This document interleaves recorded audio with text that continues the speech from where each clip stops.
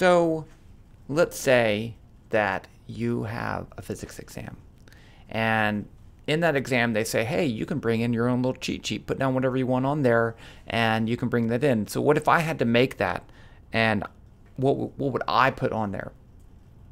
Well, I might not put anything, but you know, so you got to realize, if I've been teaching physics for 25 years, and you kind of just already remember these things. So I don't really have to do that. But if you're new, you do have to write those things down. So I'm going to write down the things that I would recommend that you might put on your cheat sheet to help you do great at physics. And this is just for a test that would be on the electric field and the electric potential. And I will include at the end stuff about Gauss's law.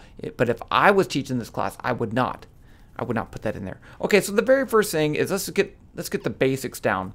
I'm going to write down Coulomb's law. So if I have, okay, I'll put a plus there and a minus here. So here's two charges, and there is some vector position. Let's just call this vector R. I'll make it simple. R is a vector from the positive to the negative. Then the force on the negative, this would be an attractive force, would be negative. Wait, is it negative? No, it's not.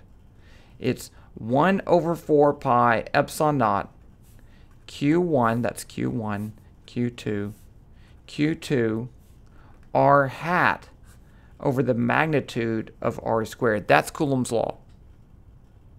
So you have to realize, and I think that's important here, one, this is just a constant, and I'll put the constants at the end, because I don't know if you need to memorize write down your own constants or not, but we'll go through constants. The thing is that a lot of people would write this as this F equals this times Q1, Q2 over R squared. That's fine and all if you just calculate the force, but if you have more than one force, more than one charge interacting, then you have to add the forces as vectors. And that's the most important thing. This is a unit vector R hat that tells me that it's in the opposite, or it's in the same direction as the force. Well, it'd be negative because one of these charges is negative. Okay, so that's the important thing, but that's Coulomb's law. The next is the definition of the electric field, and I'm going to try to keep this as simple as possible.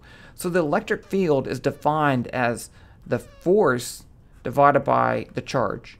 So if I have some charge and it's in some region, then there's some force on it, F, due to some other charges or electric fields, then I can define that, and this is a charge Q. I could take that charge away and find the electric field that would cause that.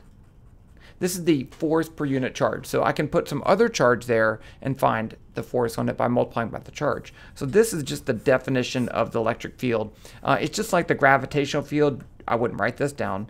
G is the Fg over the mass, right? It's the force per unit mass for the gravitational field. This is the force per unit charge.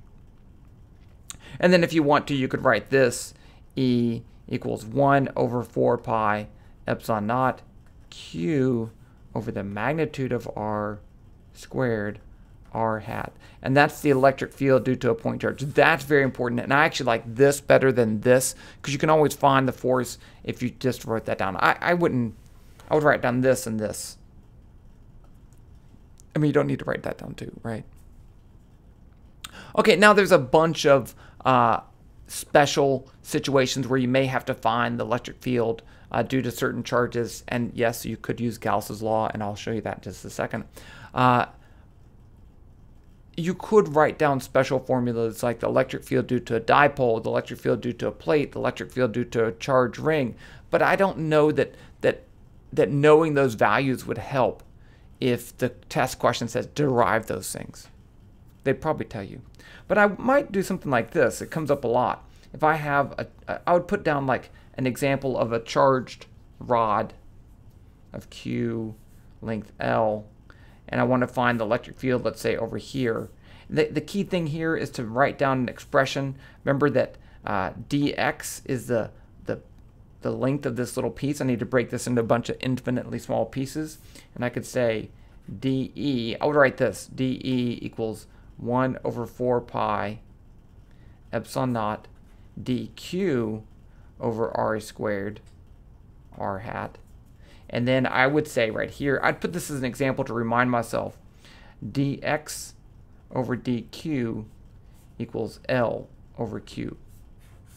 That tells me the ratio of the charge to this little piece to the total piece is the same, and you can use that to replace dq and get that in terms of dx. Yeah, you should be able to do a problem like this. It's that's very likely going to come up. And remember, this is R, and you need to get that in terms of X. This is X. So I kind of put some notes in here for something like this, just so you can remember how to do a problem like this. And then if it's a similar problem, you can break it into other ways too. Okay, so that's the electric field. Let's jump to the electric potential. I'm looking over here. Okay, so for potential, I would start with this. I would say delta U equals the integral from 1 to 2 of F dot dr.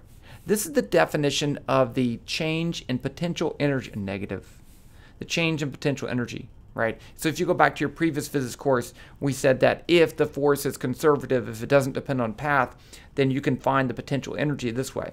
So if I do that with an electric field, then this would be equal to negative from 1 to 2 Q times E dot dr. And dr is just an element along the path. It's because it's a path integral.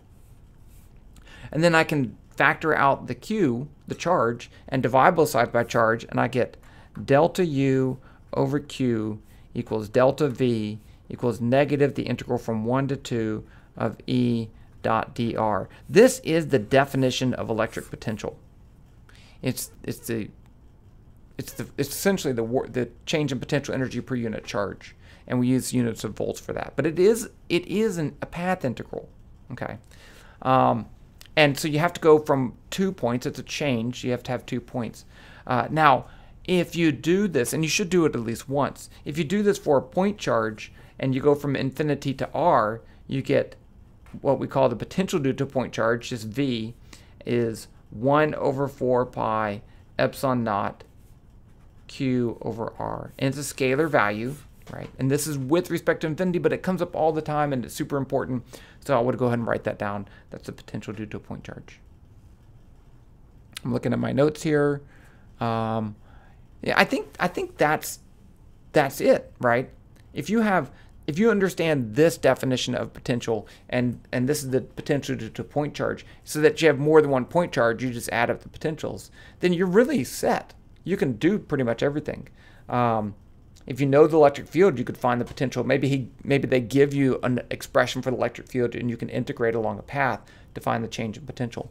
That's something that may come up too. Okay, let's go ahead and do Gauss's law, because I wouldn't put it in here. I wouldn't put it in this test, but it comes up a lot. So the first thing is the definition of flux. The electric flux is defined as a surface integral of E dot n hat, that's a hat, dA.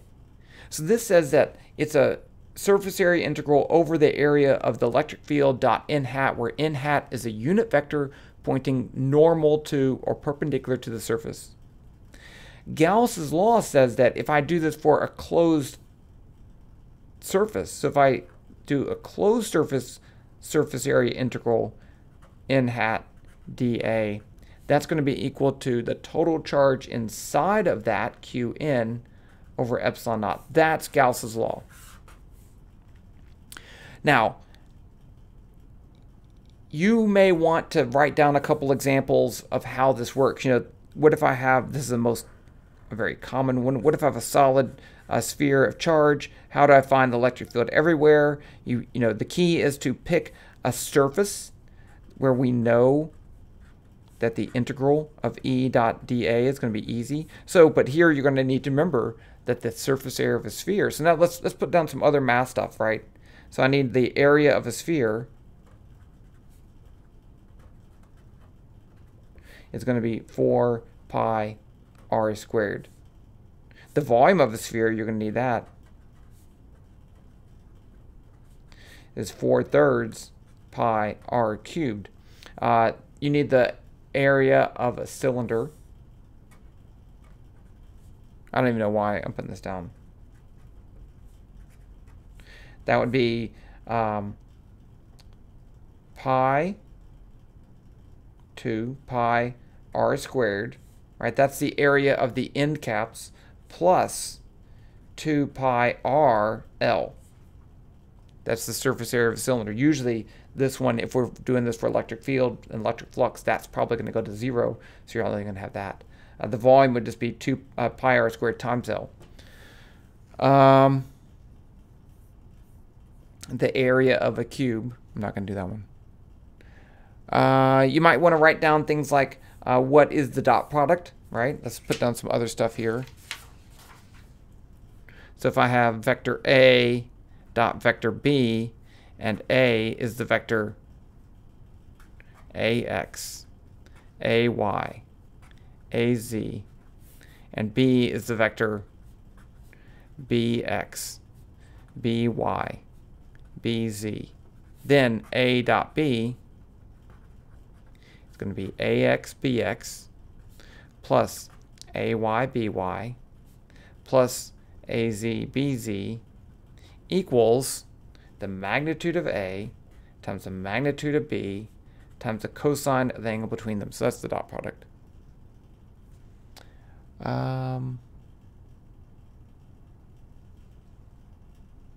Okay, so if you have space, you could also write down some example problems. I mean, I don't know if that's allowed or not. I definitely want to check with your instructor and say, can I put example problems on there? I would do E due to 2-point charges.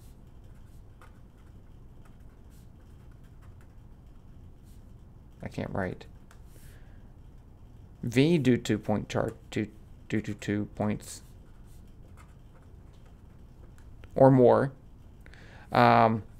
E due to a charge distribution due to 2.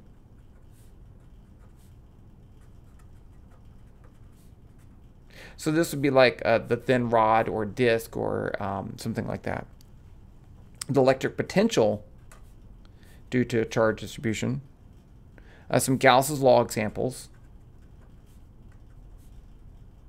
I never remember, is it Gauss, G-A-U-S-S apostrophe S law? I think it is, but I'm trying to think what else. Okay, then let's get to some constants. Okay, so what constants should you write down? Well, there's definitely this one. 1 over 4 pi epsilon naught equals K. A lot of times they use K for that. And that's easy to remember. It's 9 times 10 to the 9th newtons meters squared per Coulomb squared. Another one that you definitely might have to worry about is the charge, the fundamental charge, right?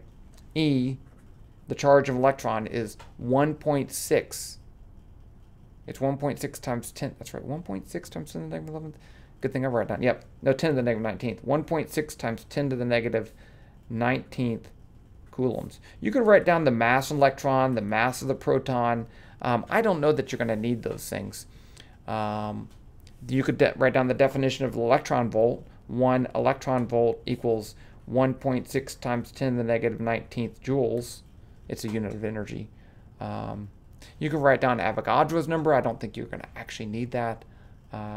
The speed of light, 3 times 10 to the 8th meters per second.